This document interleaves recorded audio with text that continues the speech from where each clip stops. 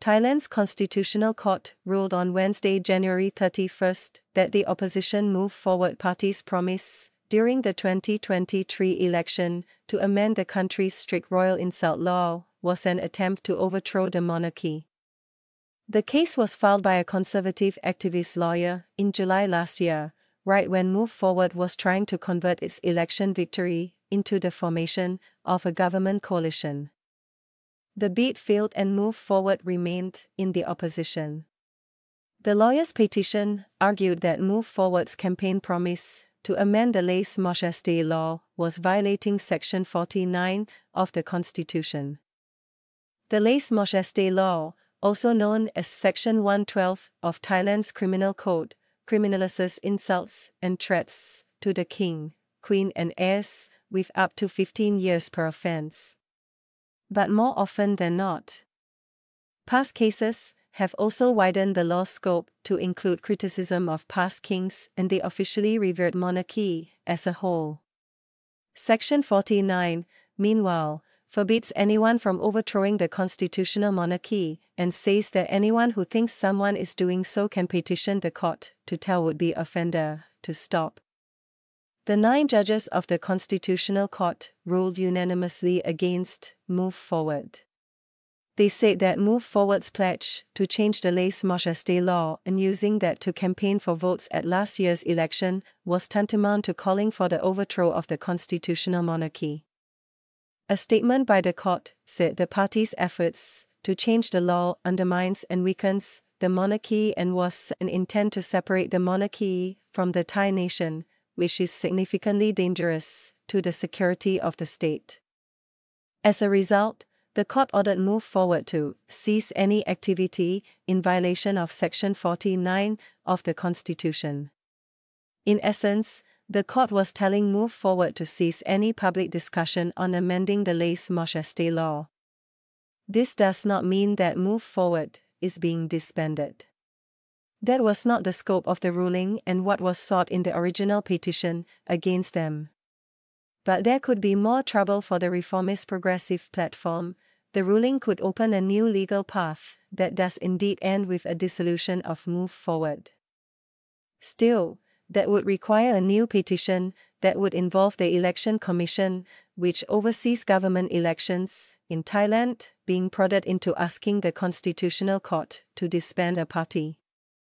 And on Wednesday, with the ink on the court verdict barely dry, lawyer and former Senator Rangkrai Likishwatanan, dubbed a serial petitioner by local media, said he was preparing to petition the commission to look into a possible dissolution of Move Forward. Addressing media on Wednesday, Move Forward's leader Chaithawat Tolathan warned that the ruling could make the royal institution increasingly a factor behind conflicts in Thai politics.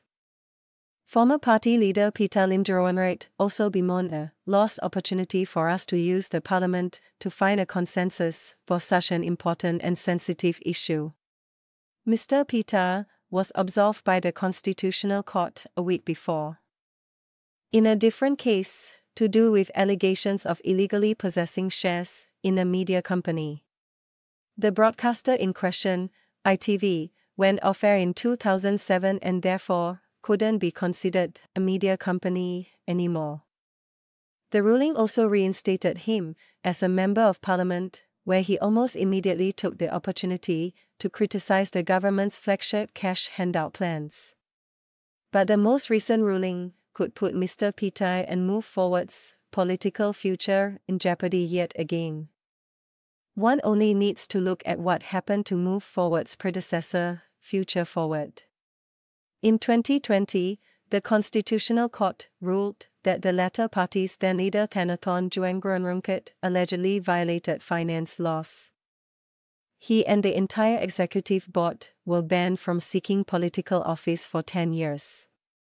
If another attempt to dissolve Move Forward succeeds, it's expected that the party leadership would be punished the same way. But generally, party dissolutions have proven to be a blunt, yet ineffective tool. Thai political parties often have plans in place for remaining lawmakers to carry on under a new banner. Even the ruling Pheu Thai Party, is the third incarnation of the original Thai Party, which has won 2 elections since a court-ordered dissolution in 2007. And if Move Forward's diligent legislative record as an opposition party in its election success in 2023 show one thing, it's that beyond political parties, the popularity of the reformist progressive platform is no fluke and its trajectory points upwards. The lèse-majesté law, as we know today, was last updated during the military dictatorships of the 1970s. Even though it's not illegal to talk about the law and its countless cases, it's long considered to be a taboo subject. Yet it has now arrived in the mainstream, in part thanks to Move Forward making it a major campaign issue. There was no debate show during pre-election season where the topic wasn't discussed, and in lively fashion, with the party's candidates consistently arguing that amending the law wasn't aimed at toppling the monarchy. Now, the Wednesday ruling has effectively put a gag order on Move Forward regarding lèse-majesté. Those defending the law accuse reformists of trying to overthrow the monarchy, while slightly moderate voices say that a criminal law shouldn't be politicized. But critics say that's already the case, as the law curtails criticism against the entire Thai power structure, upheld by a symbiotic relationship between powerful elites, the military and a palace that has seen 13 successful coups since 1932. In 2020, the same year when the Future Forward Party was dissolved, large youth-led protests called for widespread political reforms that also targeted the monarchy and included the abolishment of lèse-majesté. The core of their argument was that Thailand would see progress only if all parts of the political system were reformed. Many of those activists are being charged under exactly that law now. At least 262 people have been charged with lèse-majesté offenses since 2020, according to the legal aid group Thai Lawyers for Human Rights. In mid-January, one of these activists was sentenced to 50 years in jail for social media posts deemed insulting to the monarchy. This was the highest punishment one has received under the lèse-majesté law so far.